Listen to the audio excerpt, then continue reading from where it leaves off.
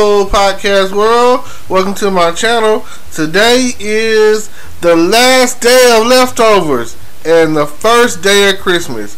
If you still got some leftovers in your refrigerator, then I don't know what to tell you. You wasn't hitting it hard enough on Thanksgiving. Like today, you should not have anything left. Maybe some sweets, because I think they'll keep. But if you got any ham, turkey, stuffing, dressing, whatever in your refrigerator, yeah, it might be time to give that away and throw that away. Cause hey, it's almost exactly a week later from when you first started probably cooking it. So definitely get rid of whatever you have that if it's Thanksgiving based. Cause like I say, it is definitely the last day of leftovers. Really yesterday kind of was. And it's probably time for you to start decorating that tree. Pull that tree out. Some people say after Thanksgiving it's best to do it on Black Friday. That's cool. And then some people be like, no, that's not the best day to do it. The best day to do it is the first day of Christmas my true love sent to me. And I don't know if you got a partridge in a pear tree, but it's time to put those trees up. So let me know, so that way when it comes time for you to get them 5 golden rings. I'm telling you, I know the whole song. I'm just not finna go through the whole song. It'll take all day. Take up a whole podcast. So, it's one of my favorite together songs, that as a family, you should teach your kids the words to the 12th day of Christmas. And now, if you're watching any of it's ABC Family, and it's the 25 days of Christmas. And today is the first day of Christmas. So, now that you're all jacked in for the month of December, getting ready for the first day of Christmas, getting ready to make some cookies, some gingerbread cookies, Catch me if you can, I'm the gingerbread man kind of stuff. So let me know what you got going on. Let me know if you got some family recipes that we should have been trying, or yeah, you talking about that eggnog. It's that time of the year where let me know what you put in your eggnog. Is it rum? Is it Hennessy? Is it Parmesan? Is it gin? Is it vodka? Let me know how you spice up your eggnog, cause that's what time of the year it is. If you are like some people out there like, ew, eggnog. No, you just don't know. It is great. Eggnog is the way to go around this time of the year. It's a seasonal thing, so 'tis the season, as they say. Deck the halls with boughs of olive, la la la la la la la la.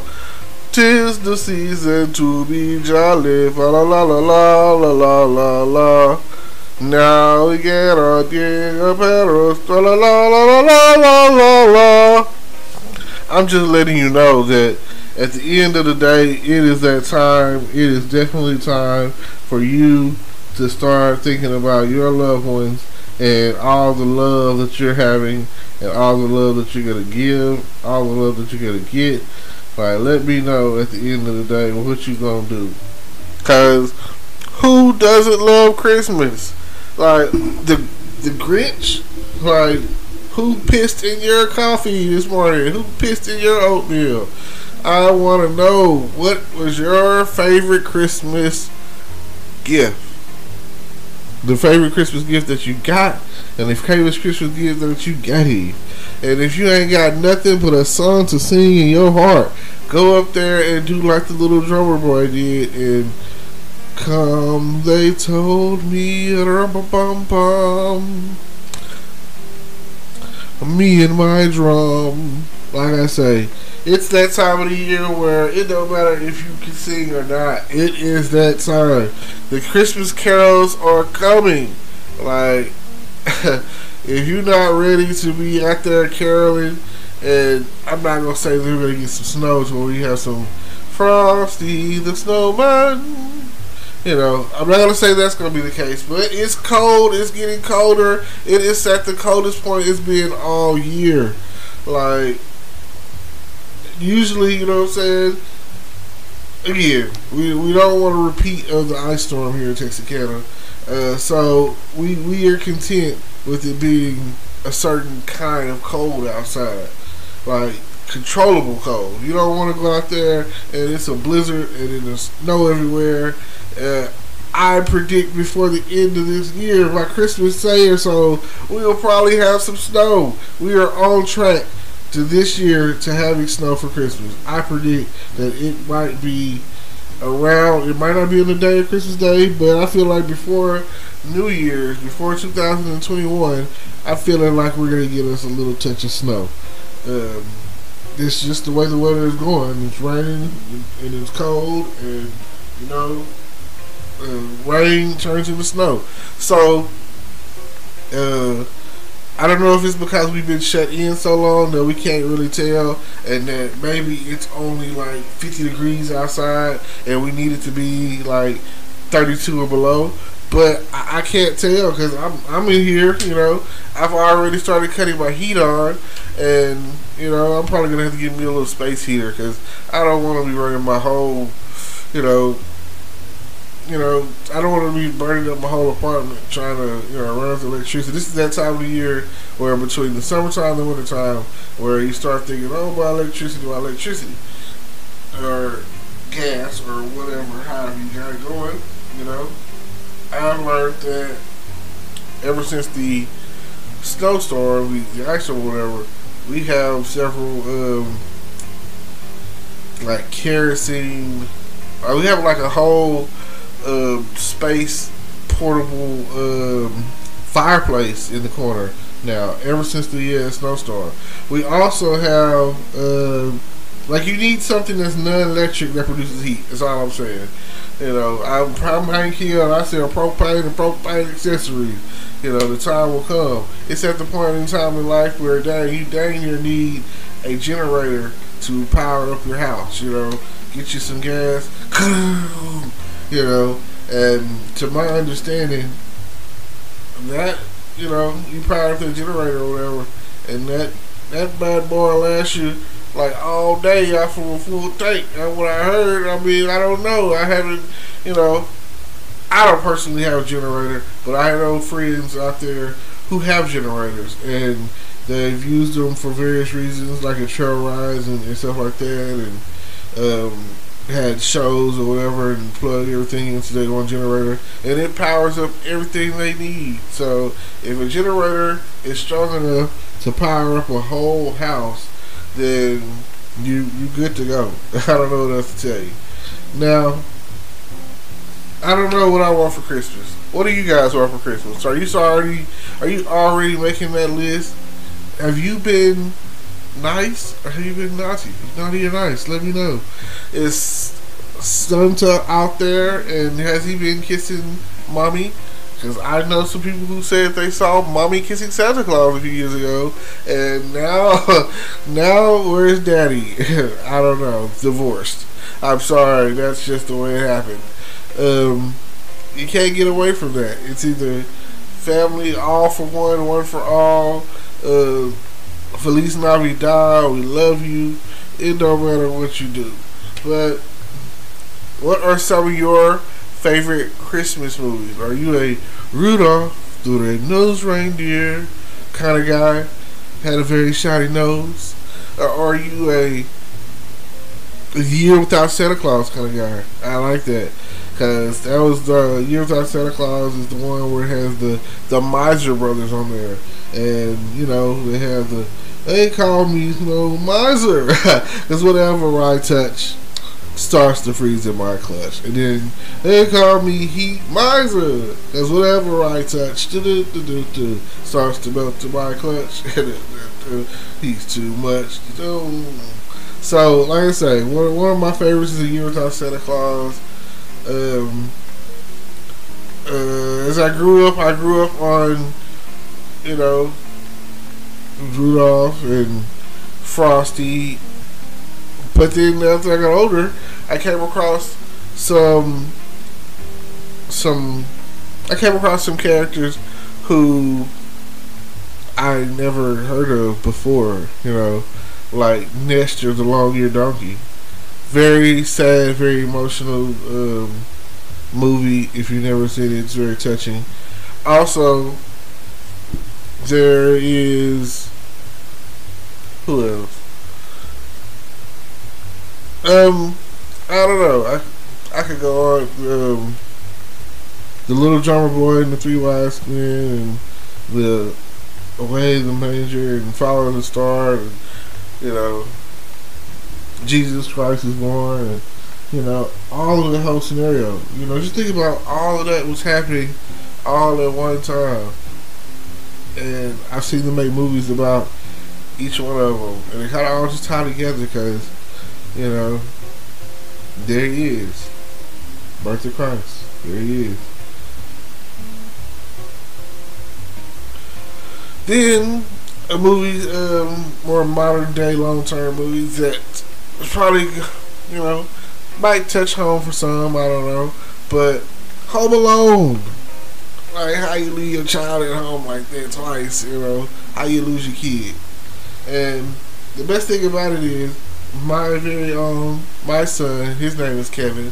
Kevin! You know, Kevin! You know, it's fun to yell. Trust me. Very powerful name, I feel, you know. So,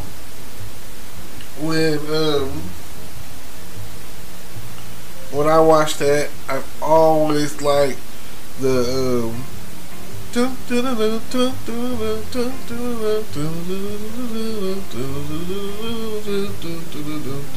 it's time to protect my house, you know. He sets everything up and they're playing that music, and you know.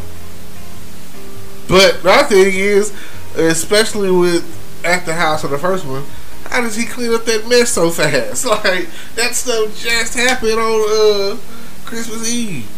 So by the time his family gets there and his mom comes in that morning or whatever, I guess he cleaned up before he was to bed. You know what I'm saying? Like, let me get this out of here. You know, or what? You know, I'm just shocked.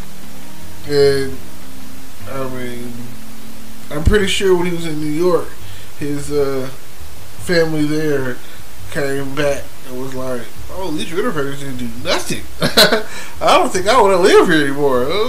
You know. But they on the first one, like they were saying, when they came and was pretending to be police and was scoping out the house, that was a really nice house. Like, for one, look at how many people were standing there. You know, like what? Wow. A lot of kids, you know. I'm talking about got an attic, got a basement, what? I'm from Texas. I'm not going to see anything like that. No basements in Texas. I mean, come on. A subdivision, we're already close to like lower than ground level in some places or whatever. So, I don't know. If you're in Texas and especially Houston and you have a basement, let me know, right? For real. I would like to see a picture of it. I would like to know what it's like to have a basement and an attic. You know, like I've seen some nice houses. I'm not gonna take that away, but I ain't never seen no basement or attic like that. So again, I just want to say thank y'all for listening. Thank y'all for tuning in. It's the first day of Christmas, and it won't be the last. And hopefully, I'll get to see you soon. Or again, it's the time for family. So, like I say, get you some eggnog, spice it up, and maybe some hot cocoa. Maybe spice it up. Try to stay warm. You know, like I say, this is definitely your year coming up.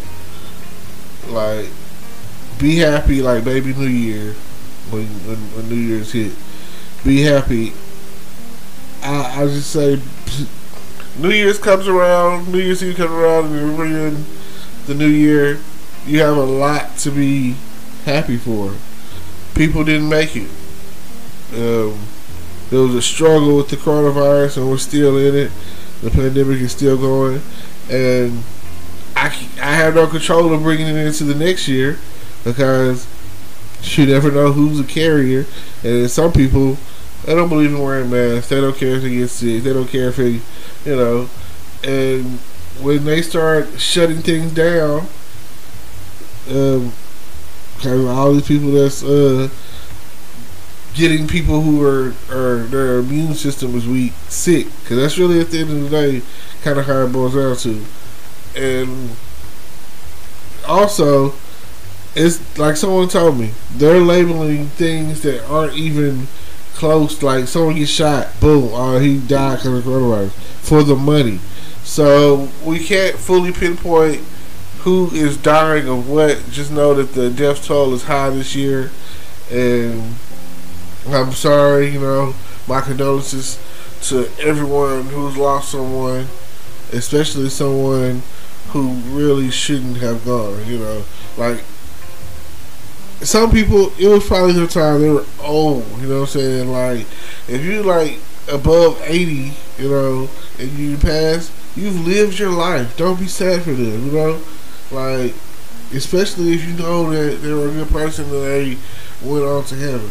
But if they were young, you know, 40s, 50s, 30s, you know, 20s, a child, you know, teenagers, whatever the case was, like if they passed because they got sick for the coronavirus and they were coughing and, you know, maybe they had asthma or whatever the case, you know, I feel for you. I feel that. It's very touching. And nothing better than getting time to having being with family this year, you know. Like, if you didn't get to do it for Thanksgiving, Christmas is just around the corner, and so are some other holidays, Kwanzaa and Hanukkah, and, you know, I don't know what else is, those are some of the major ones. Some of the major ones in July. I mean, oh man, I'm talking about December, July, December. I remember the old commercials they had where it's like Santa in the summer. And something else that I like this time of year that they don't have year round, those Christmas trees. Oh my God, they're some of the best little Debbies that you're gonna get. Some of the best pastries that you're gonna get. And I'm not gonna challenge you. I'm just gonna say, if you don't think that, that's your opinion. But oh my God, I love them. I love them. I love them. Those Christmas trees. It was like 5 in a box, I think. Oh yeah. Now you're talking. Out of all the stack cakes out there, when it comes around this time of the year, let me get some of those Christmas trees and eggnog. Oh yeah. Cause I mean, it's certain stuff out there that you get for almost every holiday.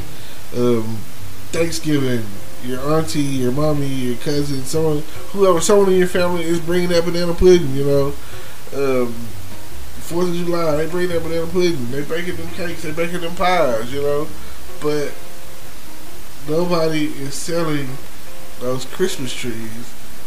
Sometimes you got those who sell them around. Because I've seen one where it said something about the taste of Christmas in the summer or something like that. But when I see them, you know, if I see them in the gas station or whatever, nah, it's not the same. Because I'm going to want the whole box. I pay the $2 for the box instead of like $1 or 50 cents or whatever for one at the store. You know, I promise you'll be much happier because then you can share one. You know, you can give me one. That's why.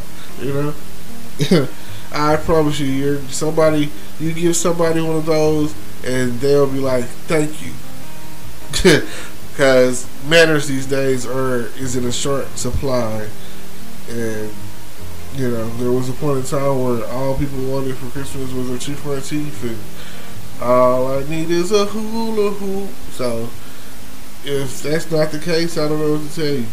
But like I say, thank you for tuning in. I just wanted to keep it real with you. No big deal. Don't forget to like, comment, subscribe. Check out everything I got going on in the description down below. And we will definitely see you soon. Merry Christmas and a Happy New Year. And don't forget those leftovers, because it's the first day of Christmas. And the tree. Star on the tree. Or an angel, if that's what you're thinking about me. So, peace.